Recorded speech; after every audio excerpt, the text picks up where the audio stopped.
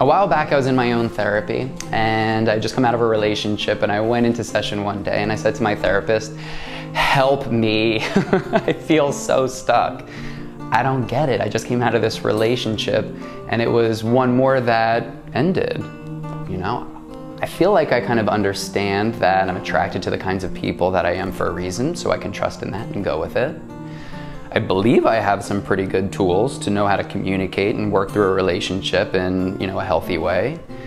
But I keep coming up with the same result, so I don't know what to do. Do I just resign myself to not having the kind of relationship that I would really like, that can be more fulfilling for me? Should I settle? Do I just not have a relationship at all? Neither of those sound very appealing to me, but I just don't know what to do. And my therapist turned to me and said, relationships can be a really great place for us to be able to do a lot of that work, but we have to be able to start here first. That's why you're here. That's why you're here in this therapy. It's an opportunity for us to get down deep and be able to explore some of that emotional muck so that we can treat that, we can heal that internally, and that's what will set you up for a more successful relationship with somebody else.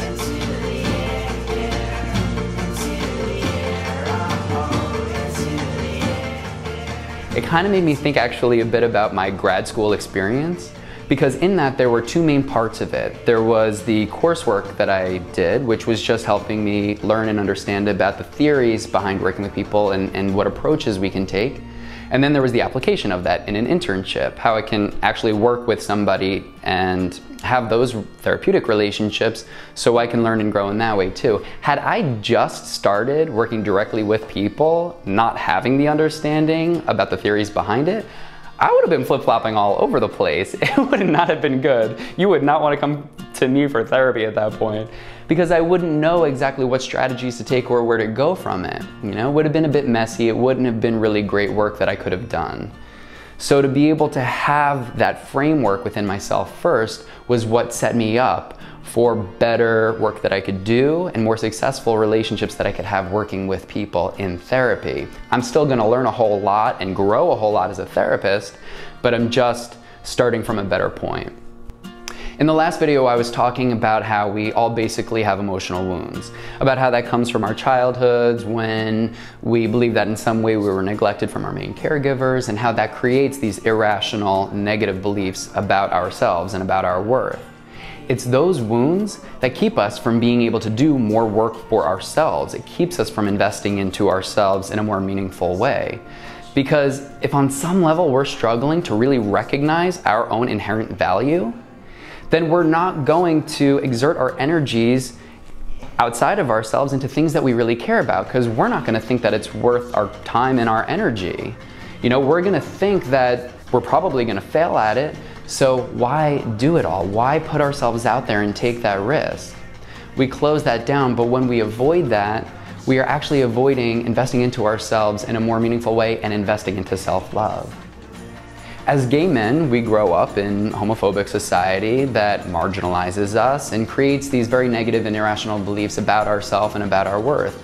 That somehow we're broken, there's something wrong with us, we're deficient and inadequate, that we won't measure up. So it makes it that much bigger of a risk to put ourselves out there and do things that we would care about, because we're so afraid that we're not going to do it well. We're going to totally flounder and mess it all up and fail, and everybody's going to really see what's wrong with us then. Everybody's going to see what is damaged about who we are.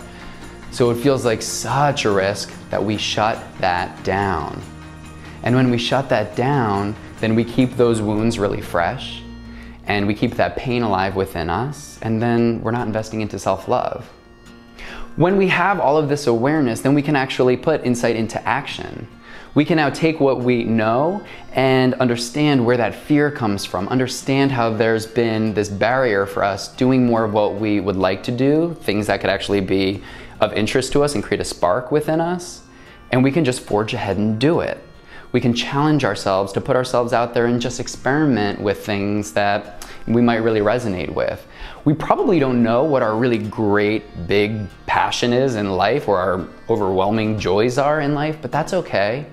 As long as we're putting ourselves out there, that's already a great starting point. It's kind of like, ideally, a parent will help their child get into all kinds of activities to play and see what kinds of things they connect to and what kinds of things stick. So maybe like putting them in gymnastics or Little League or Cub Scouts or piano lessons or anything like that, to actually just see what can work. We can do the same thing for ourselves. We can reparent ourselves and just let ourselves play. When we're able to invest into ourselves in this way, that's what creates a more authentic relationship with ourselves. And when we have that more authentic relationship with ourselves, then we set ourselves up to be able to connect with other people in more authentic and meaningful ways, and just helps us have more of the exciting relationship and the fulfilling relationship that we would really like.